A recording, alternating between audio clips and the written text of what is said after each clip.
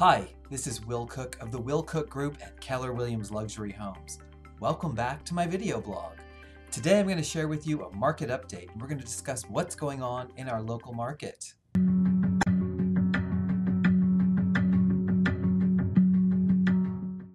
In general, we've continued to be in a strong seller's market. The ratio called months of supply is a number that measures the balance between supply and demand in a real estate market. Any number that is under 6 months of supply, which is a balanced market, is good for sellers, and any number over 6 months is good for buyers.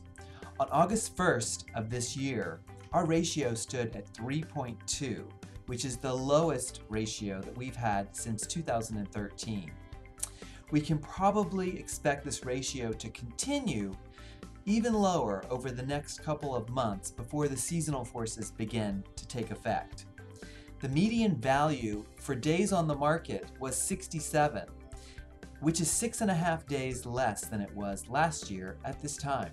In the next slide, we see improved months of supply in all price brackets, except for the price bracket between 700 and 800,000. All ratios in price brackets under 700,000 are below 4 months. This is very positive. Also, for homes priced over $1 million, the ratio is 8.6 months, which is down from 11.6 this time last year and is a low ratio for that price bracket. The median value of detached homes in each of the 9 Valley cities show strong 12-month gains. They range from a high of 37.5% for Indian Wells down to 3.4% for Palm Springs. Palm Springs, which has been the price leader in the region for the last 3 years, appears to temporarily be slowing down a little. In the meantime, other cities such as Palm Desert, Rancho Mirage, and Indian Wells seem to be playing a little price catch-up. Interest rates have continued to climb, and the Federal Reserve is on track to make 2 more increases this year, the first of which will be at their September 20th meeting. This has put some urgency on buyers to secure properties so that they can lock in on an interest rate.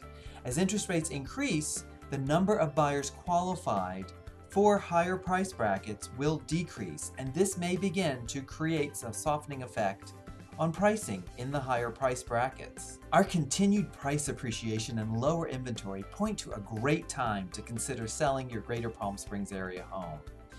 If you're a buyer and you are financing your purchase, there is more urgency to get in this market now before increased interest rates negatively affect your purchasing power.